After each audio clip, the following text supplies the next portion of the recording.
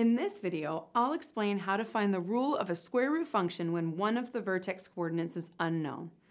To do so, the coordinates of two other points must be given. Let me walk you through the process. We need to find the rule of a square root function that has its vertex at point 3k and that passes through the points 4, 9, and 7, 14. First, let's replace h with 3. Right now, we can't replace k with its value since we don't know what it is. Next, let's determine the sign of parameter b. Since the points 4, 9, and 7, 14 are located to the right of the vertex, parameter b is positive. We still don't know the values of k or a, so we need to solve a two-variable system of equations formed using the two given points. We need to make as many equations as unknowns when trying to find the values of these unknowns. We'll start by creating the first equation by replacing x and f of x with the coordinates of the first point. This gives 9 equals a, square root of 4 minus 3 plus k. 4 minus 3 is 1, and the square root of 1 is 1. So the first equation becomes 9 equals a plus k. Next, we'll do the same thing to form the second equation using the point 7, 14. This gives 14 equals a, square root of 7 minus 3 plus k.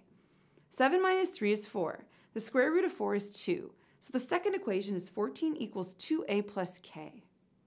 To solve a system of equations, we need to choose the most appropriate method from the following options: the comparison method, substitution method, or elimination method. In this example, we're using the substitution method, but another method could have been chosen. When using the substitution method, one variable must be isolated in one of the two equations. Let's isolate k in the first equation.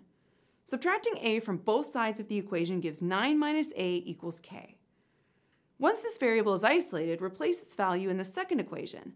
The equation 14 equals 2a plus k becomes 14 equals 2a plus 9 minus a.